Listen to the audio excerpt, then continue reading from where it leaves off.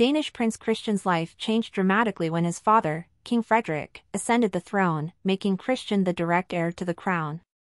Trained from childhood to perform royal duties, Christian has already begun to master the responsibilities of his future status. However, his personal life is also subject to strict restrictions, one of which is an unusual requirement that does not directly apply to other royal houses: Christian may not marry a woman of Danish descent. This prohibition raises questions since neither his mother, Mary, an Australian, nor his maternal grandfather, the French husband of Queen Margrethe, were Danish. Should this be seen as a coincidence, or is it really an immutable rule? Danish journalists have discussed this condition, which will affect Christian's personal future. What are the hidden reasons behind this rule? Is it binding? And will Christian be able to get around it when the time comes? Christian, a recent adult, is already feeling the pressure of his future romantic relationships. The importance of this question cannot be underestimated, as the future of the head of state, and therefore the Danish monarchy, depends on it.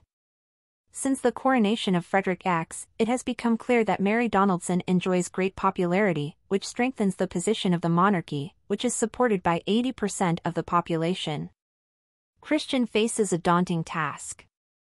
In an interview for lectores.com, journalist Joachim Holmgaard of DR1 TV shared his thoughts on Christian's banishment. In the history of the Danish royal family, there have been no cases of marriages with Danes, he notes, emphasizing that this would be a violation of an established tradition. So while the ban is not legally enforceable, it is part of a long-standing tradition that his ancestors followed and that Christian is likely to follow as well. Ultimately, as in any monarchy, the marriage of an heir requires the approval of the king, in this case Frederick. The law doesn't define it, but the existing rules require royal approval for the marriage, Holmgaard adds.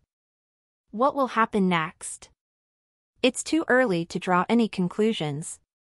Christian has just turned 18 and is ready to face the challenges that await him.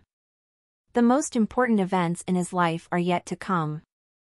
The situation with the photos of his father and Genoveva Casanova, as well as the abdication of Queen Margrethe, came as a surprise. Since Christian had become heir to the throne, public attention had been focused on him.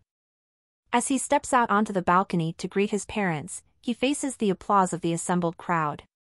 Christian enjoys great popularity in Denmark, although his person is not without controversy.